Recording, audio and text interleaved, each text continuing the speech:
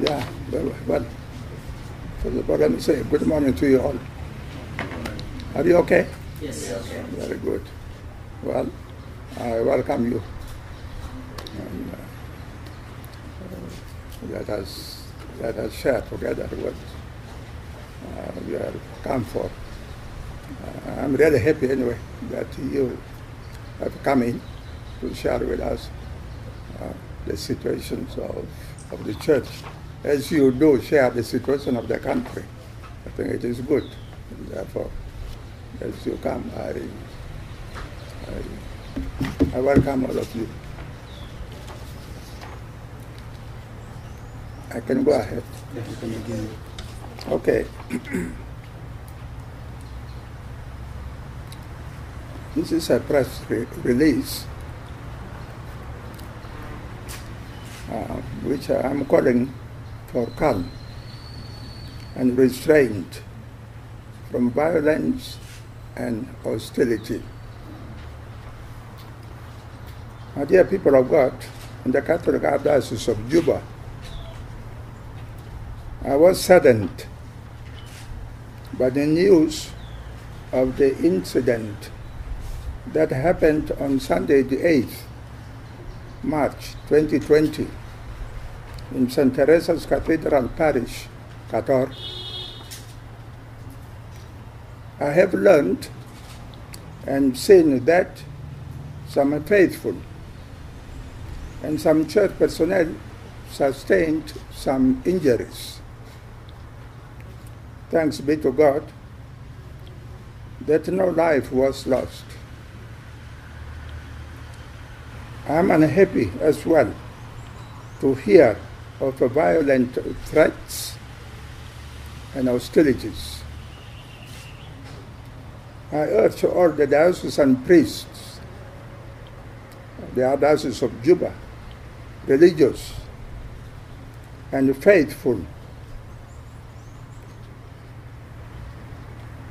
to refrain from violent activities and detest from violent threats and hostilities. Let the priests who have left their communities now come back immediately. We should all work together towards unifying our faithful, our people. And we must avoid divisive, reckless utterances and politics which lead to animosity and violence. In particular, I urge our young people, our young faithful, not to engage in acts of violence against whichever group. We are capable, as Catholics, to solve our own issues, our differences, through our dialogue, faith dialogue.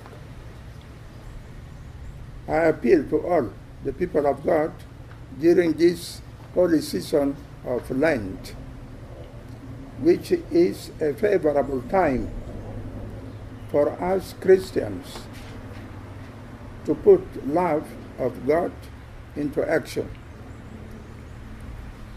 When we love and help one another, we give them a chance to experience the love and mercy of God. And together with them, we shall be ready to receive God's forgiveness and to celebrate with renewed hearts the great feast of Easter. It is true that I'm praying for you, my dear people, and I say to all of you, God bless you.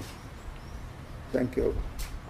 Paulino, Lukudu, Loro, Archbishop Emeritus of Juba, and Apostolic Administrator of Juba as well.